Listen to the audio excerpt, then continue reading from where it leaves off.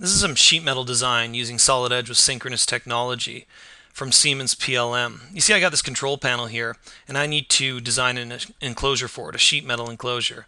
So to do that, I'm going to just start by drawing a rectangle in 3D space here. You see that I can use this and just kind of rough out the size of the enclosure that I want. Precise dimensions aren't really important at this time. Once I've got that rectangle down, I can add thickness to it just by clicking in that region I created, and that's going to create the appropriate thickness. Now, to start building some flanges that are going to be the walls of my enclosure, what I'm going to do is I'm going to go around here and just click on these edges. So I'm going to click on all four edges because I want to build walls on all four sides. And when I click this small arrow, that's going to create flanges, and you see that it's even given them corner treatment. And it's going to let me extend those flanges out to, I can key in a precision depth, or I can actually pick up on one of the key points of another part in the assembly. In this case, I'm just going to pick on the back edge of that hole, because what that's going to do is bring those flanges out such that they line up with the back face of this panel, and that's what I want for this particular design. I'm then going to go and continue making flanges. In this case, I'm going to pick up on, again, on this edge and this edge. Notice I'm not using any commands to create flanges. I'm just pointing on the edges I want and then clicking on this arrow. And that's going to bring those flanges in. And I can type in maybe 2.5 inches. Now, if I want to adjust the length of the depth of those flanges, you see I can just click on that again, that edge, and use the big arrow this time. And notice that it recognizes the symmetry of the part. It knows that if I click on one flange, I must want to move the other one because the part's symmetric. I can toggle that on or off and key in a value.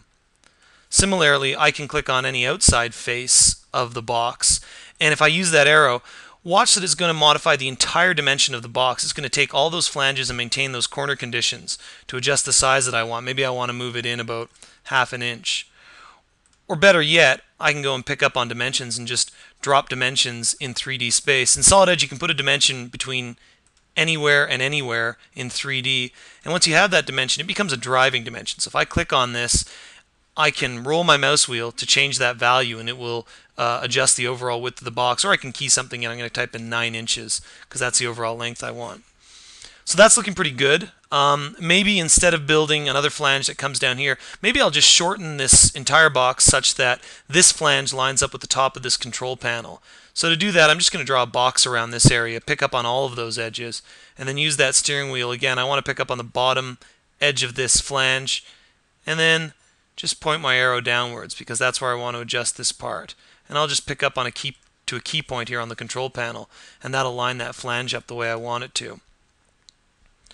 So that's looking pretty good. Again, maybe at this point I notice that those flanges are a little bit too far in, so I can back them off a bit, kind of fine-tune my design. And the last thing I need to do is put some holes in there that'll line up with the holes on the control panel. And to do that, I'll just use an include command. What that's going to let me do is that's just going to let me go around and just click on features from this other part in the assembly, the control panel.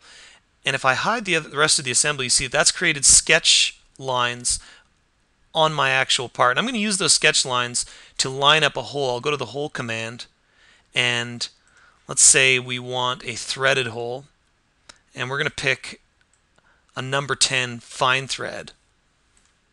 Cool thing about holes in Solid Edge is that they'll line themselves up to fit any surface that you want. You see that as I roll them over here, they'll just align themselves to always be normal to whatever surface, even if it's a curved surface.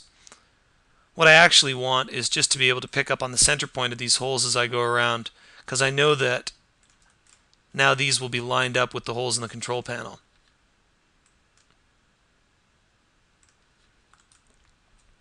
So that's looking pretty good. If I go back into my assembly, you can see that everything lines up nicely. Maybe now what I want to do is have this manufactured, and I can use this 3D model to get some pretty valuable manufacturing information from this. For example, I can create a flat pattern of the sheet metal model, and what that's going to do is that's going to tell me exactly how much material I need to cut out to create this from a single piece of sheet metal. We can also do things like add a bend table, and that's going to dictate the order and direction as well as the angle of each of these bends.